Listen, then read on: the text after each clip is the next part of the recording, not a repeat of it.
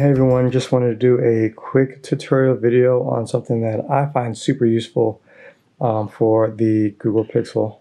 It's called call screening. It's pretty much a really good way to keep from distractions and negate any robocalls or any spam callers from calling your phone. Usually what you normally would do is when, say, someone calls you or a spam caller calls you, you'll decline it. But what that does is it automatically distracts you. So what's really cool is inside the phone app, obviously you click the phone app right here. Then you're going to hit the three buttons at the top right hand corner. Then you're going to hit settings. Then you're going to hit spam and call screen. And so this right here is actually just going to show you exactly all the features in it. So you see caller and spam ID. I have that turned on so I can actually see exactly who the caller is. And sometimes it's not always spam and sometimes it's not always robocaller, but this allows me to actually see the person calling. You can turn that on and off if you want to. And there's also the actual call screen feature where I'm going to click that and click right into that so that you can have it right here so that you can save the call screen audio. So when that audio happens, and I'm going to show you that in a minute, you can save the actual audio that comes in from the caller. You can also change the settings to have the phone ring if it's a spam caller, or you can have it automatically decline the caller or automatically screen the call, or you can just have it silently decline at the same time. And the middle option is the option you want to use when you actually want to use the Google Assistant call screening option. And then for possible faked numbers, say for instance, someone creates a fake number from an app and they start spamming people on calls, you can turn that feature on too. Same thing, you can have it actually ring your phone, or you can have it automatically decline the robocall. And I have it also to set up so that if it's a first-time caller, I have it so that it'll still actually ring my phone just in case if it's someone that's not in my contacts, or say someone that I just gave my number out to them for like a business setup or something like that. It can still ring my phone, or I can have it automatically screen. As of right now, for me, that doesn't work.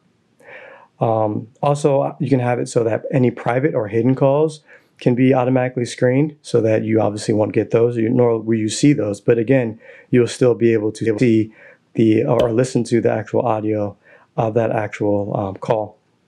Also, really cool feature is you can actually change the voice of the Google Assistant call. So, for instance, here's an option. The person you've reached is using a screening service from Google and will get a transcript of this call. Go ahead and say why you're calling. See, so that's one option, and another option is this second voice right here.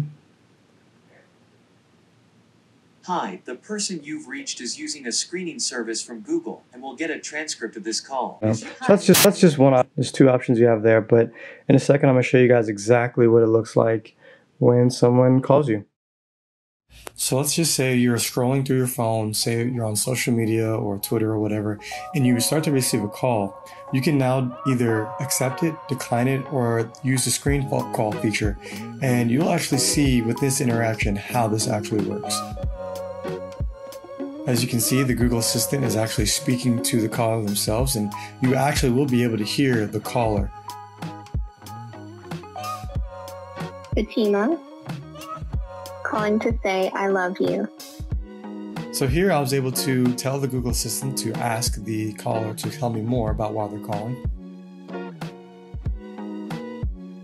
Hey, just calling to say that I love you. And with that, you can actually decline it, answer it, call me back. Or you can have them call you back.